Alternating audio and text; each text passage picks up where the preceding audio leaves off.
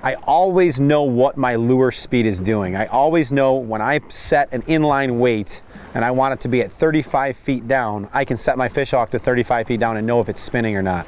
I think that's the biggest advantage that I've had in the last year and a half in using the fish hawk, is that when I have the fish hawk in line with the inline spinner, I think that's the key, is having that same depth and distance. You can put the fish hawk down, 15 feet, and that current could be completely different from what it is at 30 feet. So by coinciding, putting those two pieces together to the puzzle, I think it really helps us answer a lot of questions on why those fish are biting at that depth. So I think the inline spinner and coinciding with the fish hawk, work hand in hand and making sure that they are at the same depth, not just putting it over the side of the boat, but also being in tune on where it's running. So having a line counter, or also today we're picking it up on our graph really well, so we know exactly where it is, exactly at 50 feet where these fish are, so we know exactly what our spinners are doing there.